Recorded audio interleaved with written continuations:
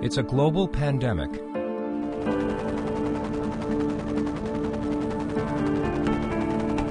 That both creates and adds to poverty.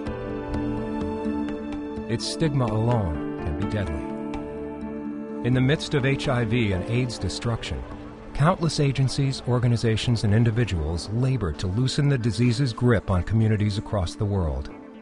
As an institution, the Catholic Church is one of the largest and arguably one of the most effective organizations in the struggle. It cares for 1 in 4 people living with HIV around the world. Yet much of its work is unknown and often misunderstood. What makes the Catholic Church so uniquely suited to respond to what many consider the public health challenge of our time?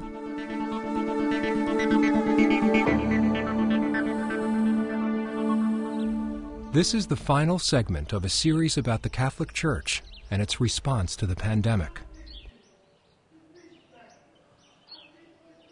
The Catholic Church has declared that solidarity with people living with HIV is not an optional outreach, but at the core of its tradition. Its work around the world reflects that imperative. Its presence in urban centers and rural areas, its deep roots within communities, its long-established networks of healthcare facilities, schools, orphanages, and parishes, its influence on the local and international levels, all converge to make the Catholic Church a formidable partner in the struggle against the HIV pandemic.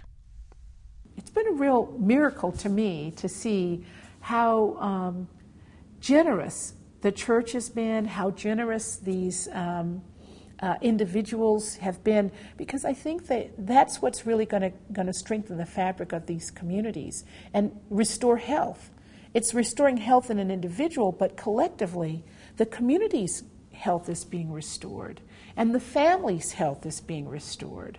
So I've been really impressed with the generosity, the commitment on the part of the Church. Perhaps the Catholic Church's greatest strength is the Church itself, that is, the people, the faithful members who serve as mentors, teachers, volunteers, caregivers, who are themselves examples of living positively, providing and receiving the support that gives rise to hope and dignity. I think that we come to care and support for people living with HIV or orphans and vulnerable children that are affected by HIV and AIDS from some real strengths. The Church, first and foremost, has been there before the epidemic started. They're there now reaching out to people who are in need of these kinds of services. And they're going to be there long after other public funding dries up or becomes another issue becomes the issue du jour. The Catholic Church is incredibly important in the fight against HIV/AIDS.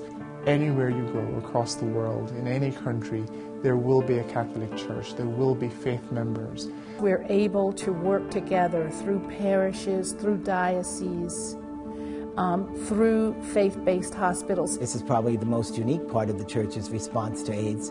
It accompanies people spiritually, helps them understand that in spite of their terrible suffering and illness and loss, that God still loves them, that God gives them a unique dignity.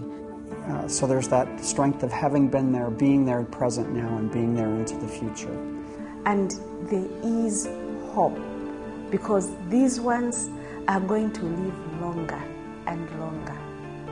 I hope to stay long.